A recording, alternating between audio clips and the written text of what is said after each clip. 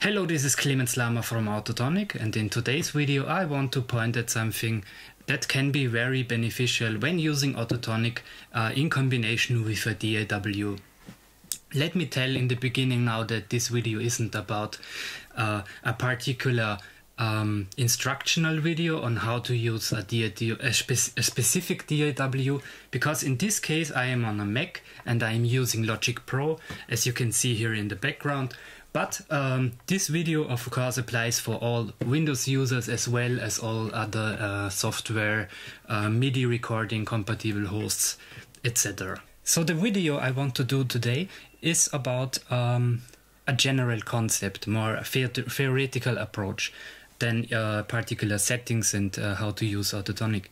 So I wanted to mind you thinking about recording audio in a studio or in a studio situation where the artist wants, for example, have a reverb on his headphone mix, or compression or EQ is used for the recording.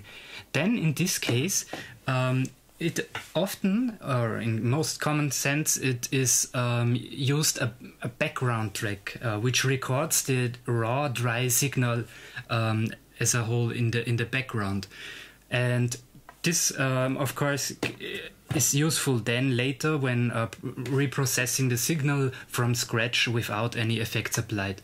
And what I wanted to point out here today is that we can do the same, of course, with AutoTonic. So as when we look at the input and the output sections within AutoTonic, then we can see we have already our raw signal, which comes from our hardware MIDI keyboard controller, and we have defined our output section, which is then the processed, the transposed signal. So we already are using two different signal paths here, and in this case with MIDI we are using the virtual and the MIDI keyboard ports.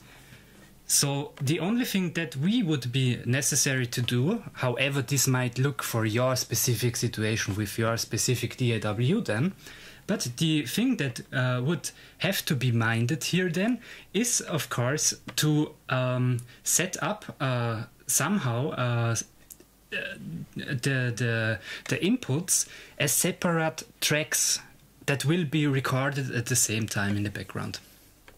And when then using AutoTonic, I can record both signals simultaneously. Let me just record some random bars here. I do not have really a plan here.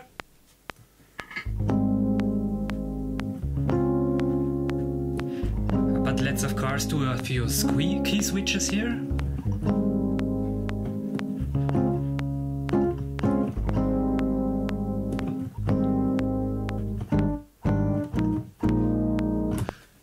Okay, whatever. So this should just give us an example where we could look now at the raw data with all the key switches here included, as well as the complete transposed final result. And when, for example, now playing back this, then we can either play back the complete resulting signal, or in other ways we could also re-trigger AutoTonic here.